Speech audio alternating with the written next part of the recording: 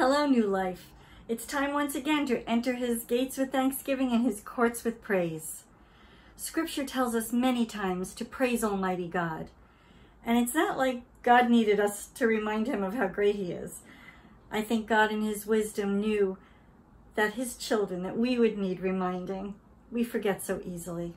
But there is power in praise, and the word says that God inhabits the praises of his people. And I firmly believe, and I have experienced, that when we are wise enough to lift weary hands and burdened hearts to him, our God honors our praises, and he does inhabit them, and the Holy Spirit can minister to us and bring us peace and strength. In just a moment, we're going to listen to a song called Raise a Hallelujah. This is a perfect opportunity for us to raise our praises to God. One of the lines says, I'm going to praise him in the middle of the storm. When we're in the middle of the storm, that is the perfect time to praise God. Usually when we feel like praising the least, that's when we really need to praise the most. And God is so faithful and so good to us. So let's get ready for a morning of praise and worship and listening to the word of God. And let's remember together that our help is in the name of the Lord, who made the heavens and the earth.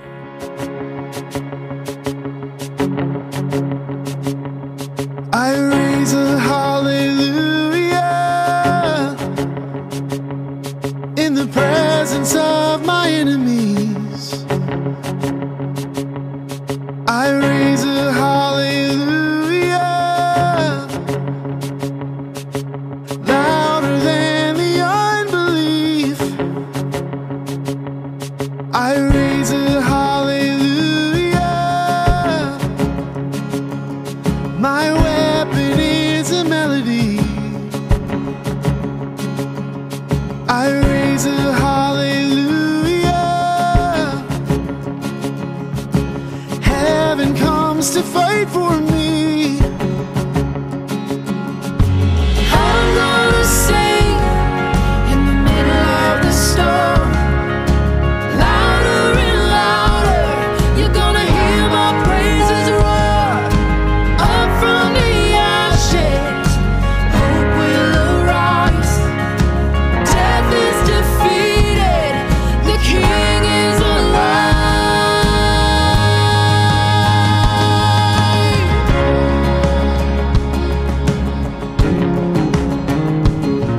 I raise a hallelujah with everything inside of me. I raise a hallelujah. I will watch the darkness flee. I raise a hallelujah in the middle of the mystery. I raise a hallelujah. Fear, you lost your hold on me. I'm gonna sing in the middle of the storm. Louder and louder, you're gonna hear my praises roar. Up from the ashes, hope will arise. Death is defeated, the King is alive. Sing louder in the presence of my enemies. Sing louder, louder than the unbelief. Sing louder, my weapon is a melody. Sing louder, heaven comes to fight for me. Sing louder, in the presence of my enemies. Sing louder, louder than the unbelief. Sing louder, my weapon is a melody. Sing louder, heaven comes to fight for me. Sing louder, I'm gonna sing in the middle of the storm. Louder and louder, you're gonna hear my praises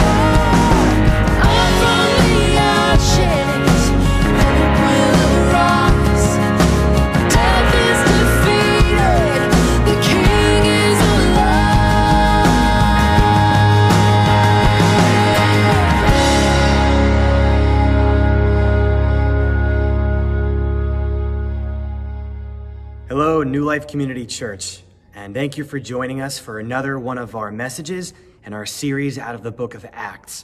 We've been in this book for quite a few weeks now, and I don't know about you, but I've really been enjoying it. And we won't be doing Acts for that much longer, but we're not done quite yet. Today I'm bringing a word out of primarily the last chapter of Acts, which is chapter 28. And I'll be looking at the first half of the chapter, and this message will be titled, Right Here for a Reason. And we'll be diving into what that means. Our focus in this series has been Acts chapter 1, verse 8, which is where Jesus promises that they will receive power when the Holy Spirit comes, and that they will be witnesses for him, they being the first disciples and apostles. They will be witnesses for Jesus, starting in Judea and Samaria, and then to the ends of the earth. And the book of Acts shows the spread of the gospel, how the Christians spread out, largely because of persecution, but mainly because of the Holy Spirit leading them. And an amazing example of that is the life of Paul the Apostle, who is led in many amazing and even some uncomfortable ways to preach the gospel in many places, not all of which he planned on going. So, before we jump into chapter 28, let's recap how Paul got where we are going to find him. Paul has been a prisoner since chapter 21, when he was arrested in Jerusalem. So since then, and you can go back and read that, he's not been traveling of his own free will entirely. Really, ever since he met Jesus on that road to Damascus, he's been following the will of Jesus over his own. But now he's arrested, and he's sort of moving wherever the people in charge of him are pulling him. But God is really the one pulling the strings.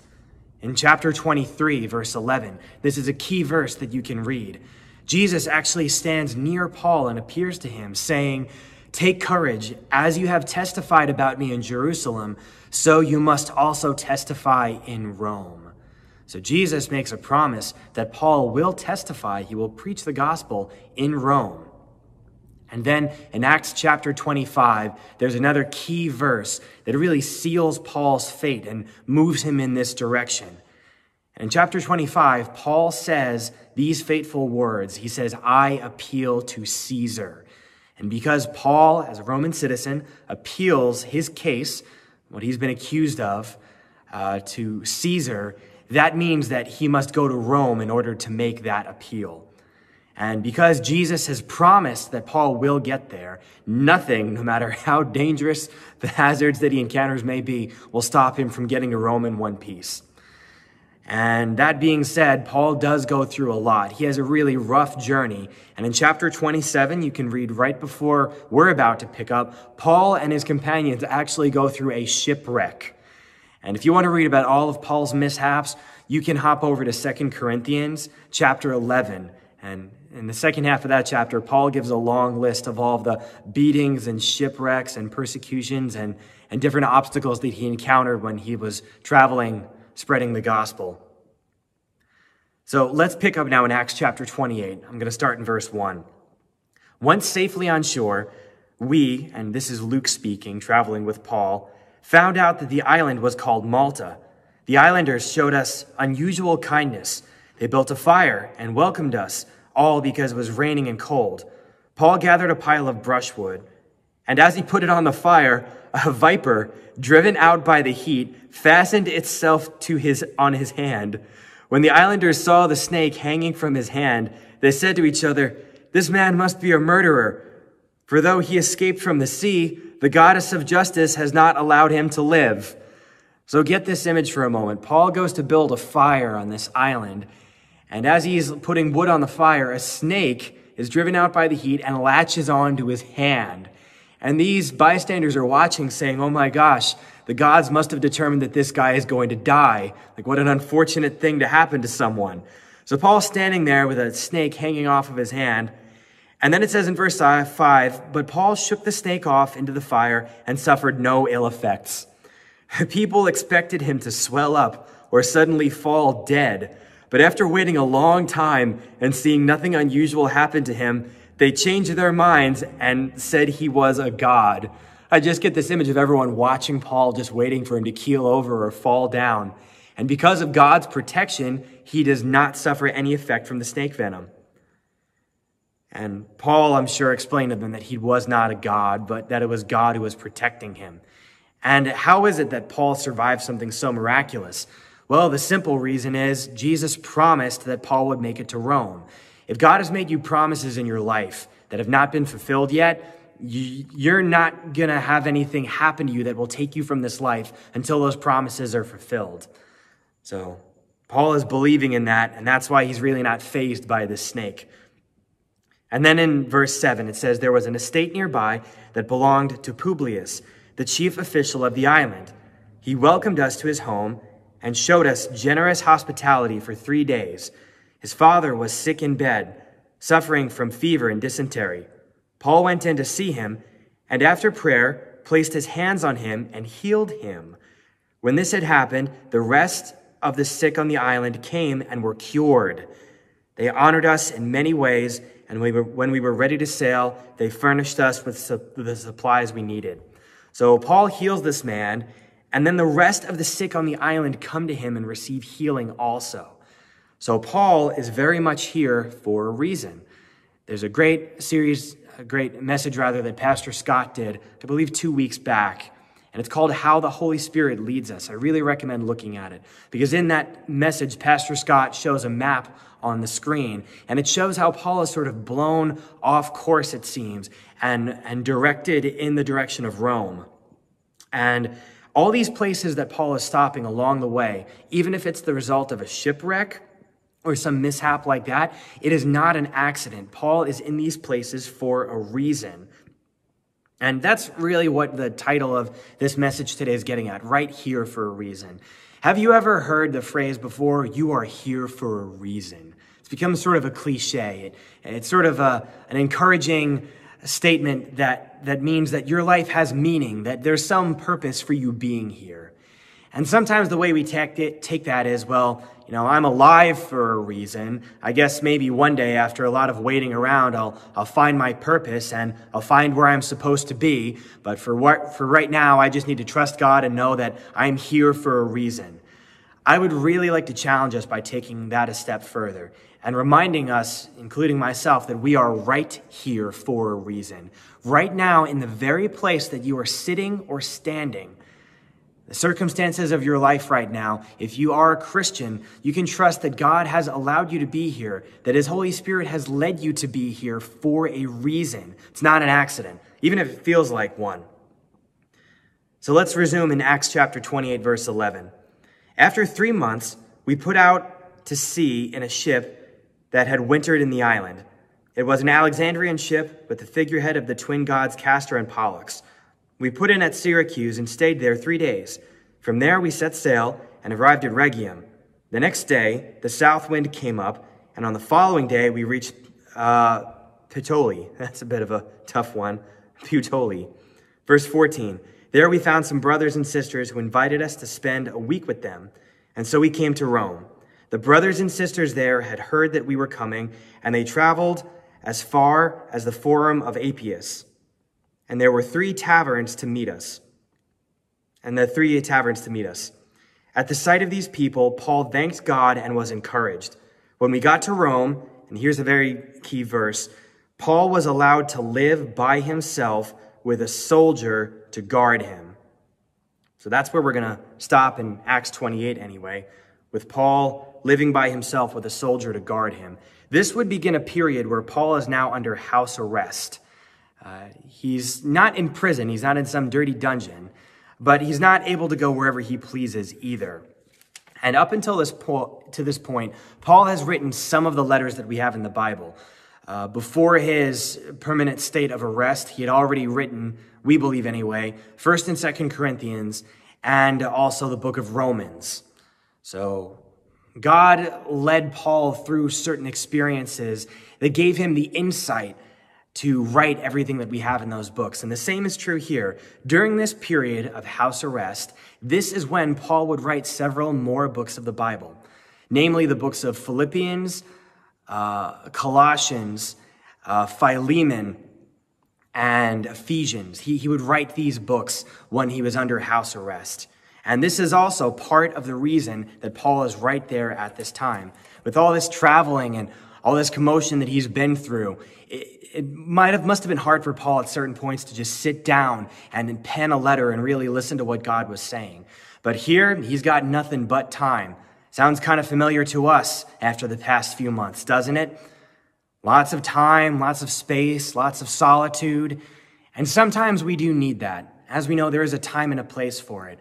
When we're able to settle down from all the busyness and let the dust settle, thoughts sort of float to the surface. And then if we listen, we can hear God speaking to us, and certain things that he wants us to see and understand, they just become more clear to us. And that is part of the reason that Paul is right here under house arrest. It is so that he has the time and the space and the perspective to write many of the letters that we have in the New Testament. As the Holy Spirit leads him further and further away from the Jewish world, he writes these letters that have made their way to our world. And that is part of the reason that the Holy Spirit directed Paul through all these experiences. It's so he could write these letters that we still take encouragement from to this very day. I want to read real quick before we finish from one of those letters, and it's the book of Philippians.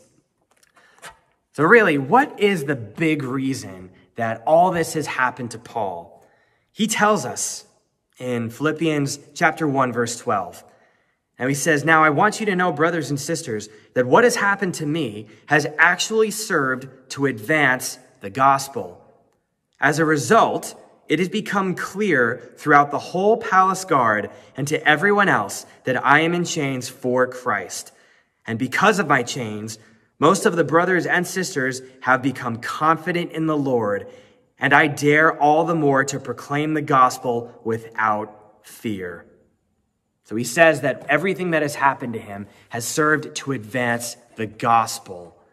And that the result is that the very people that are watching him under house arrest are now hearing the gospel, and many of them are becoming Christians. Throughout all of Paul's journeys, he had the opportunity to witness to jailers, to prisoners, soldiers, judges, rulers, leaders, all of these people.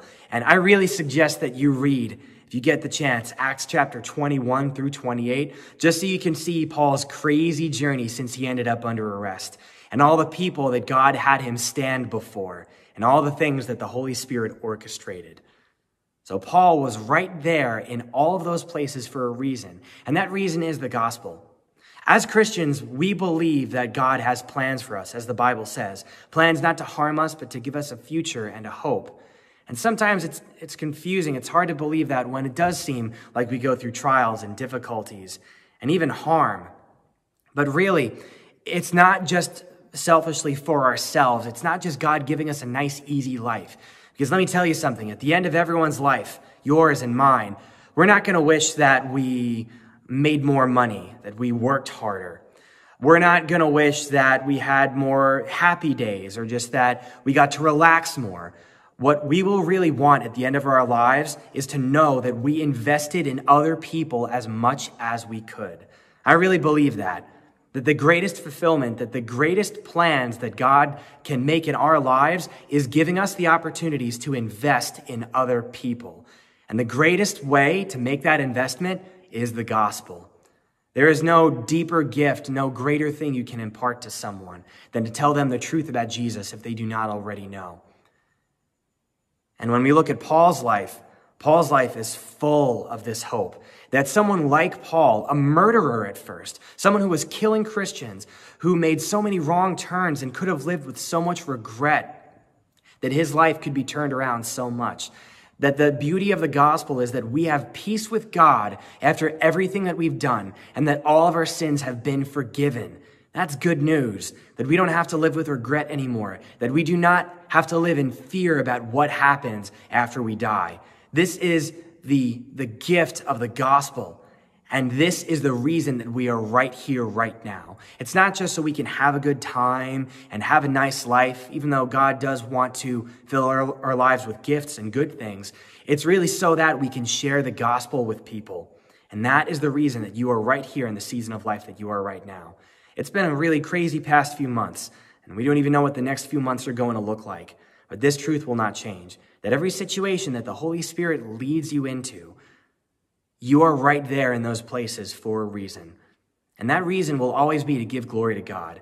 Even if you're thinking right now, well, there's no one around that I can share the gospel with. I sort of work and live by myself. I guarantee you that part of the reason you are still here is because your life is giving glory to God. Even if there's no one around that you can share the gospel with, who knows, years from now, people might be sharing with others your story about what God did in your life. And even though it's not even coming from your mouth, God's goodness in your life could still be encouraging someone else that you may never meet. So God always gets the glory in our lives, and that glory turns people to him. And it turns people to him through the gospel, through the good news of Jesus Christ and what he did. That because of Jesus, we can know God and know that God loves us. And that the Holy Spirit leads us to these encounters with people where we can share that amazing truth. So remember, when you start to feel aimless, or maybe that the place you're in is an accident, that you are right here, right now, for a reason. If you want to know what that is, spend some more time with the Holy Spirit. He'll show you what you're supposed to do next. Let's close in prayer. Lord, thank you so much for your leading. Thank you for being so intentional with us that we can know that every moment of our lives is important. That even if it feels wasted, there's something we can be doing with that time.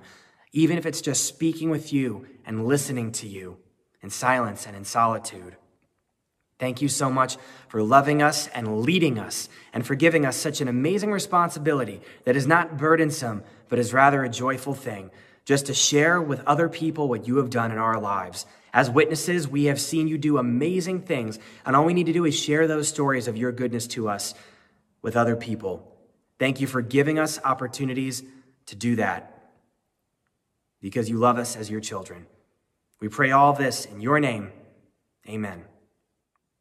And now, as you go forward into all the places that the Holy Spirit will lead you to be next, may the Lord bless you and keep you. May the Lord make his face shine upon you and be gracious to you. The Lord lift up his countenance upon you and give you his peace as you go in the leading of his Holy Spirit. And all God's people said, amen. Go in peace.